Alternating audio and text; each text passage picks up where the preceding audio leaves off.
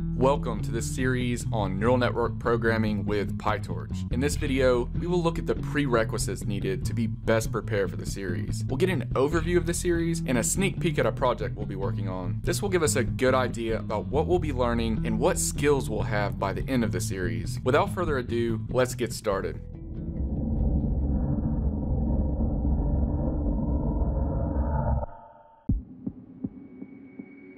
There are two primary prerequisites needed for this series: programming experience and neural network experience. Let's take a look into both of these categories and see what's required. In terms of programming, we'll be using Python in this series. Knowing Python beforehand is not necessary. However, understanding programming in general is a requirement. Any programming experience will do though. If you're already familiar with concepts like variables, objects, and loops, that type of information is all you'll need to successfully participate in this series.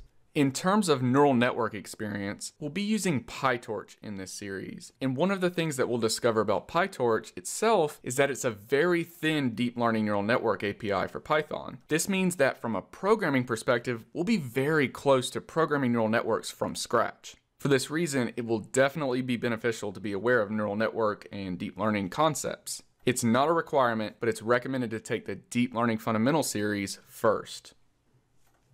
To kick the series off, we have two parts. Let's look at each part in detail.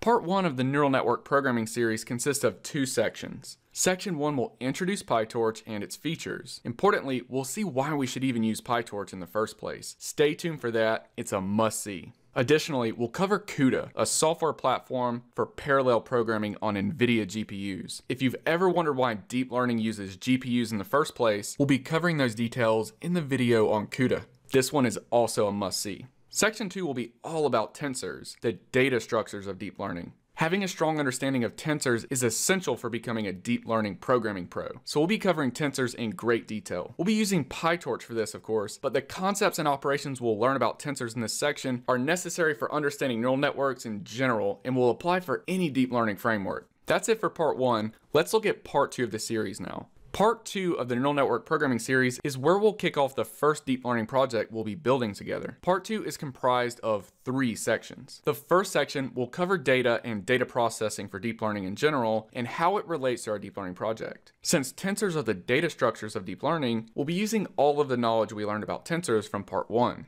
We'll introduce the fashion in this dataset that we'll be using to build a convolutional neural network for image classification. And we'll see how PyTorch datasets and data loaders are used to streamline the data preprocessing and training process. The second section of part 2 will be all about building neural networks. We'll be building a convolutional neural network using PyTorch. This is where we'll see that PyTorch is super close to building neural networks from scratch. This section is also where the Deep Learning Fundamental series will come in handy most because we'll see the actual implementation of many of the concepts that are covered in that series. The third section will show us how to train neural networks by constructing a training loop. The training loop optimizes the neural network's weights to fit our dataset. As we'll see, the training loop is built using an actual Python loop.